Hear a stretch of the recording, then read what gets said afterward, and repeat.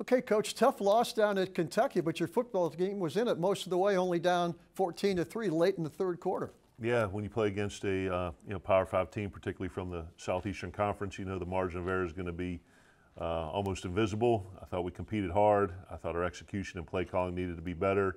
We're able to take it late into the third quarter, but just weren't able to make enough plays. Yeah, defense played tough after that initial drive by Kentucky. I thought they played very well. What was your thoughts on the defensive effort? No, just like the offense, I thought the kids played hard. I thought at times we, performed well in either a play or a series or a quarter. Defensively, what got us this week was too many explosive plays and weren't able to get off the field on third down.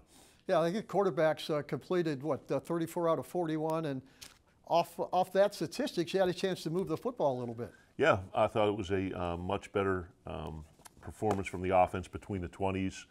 Right now our issue is once we get down inside of there, we got to turn those possessions into points, whether they're touchdowns or field goals. And, so I think we played a little bit better up front, but we got to find a way to be two things, more explosive and more efficient. Now you go from the Southeastern Conference to the Big Ten, Indiana Saturday night in Bloomington. What about the Hoosiers? Very good program.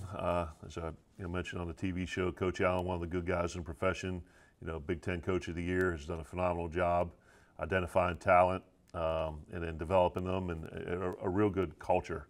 They're tough, they're physical, they're blue collar. Both coordinators present, kind of schemes that make you really kind of have to prepare, and it's going to be another big challenge. Yeah.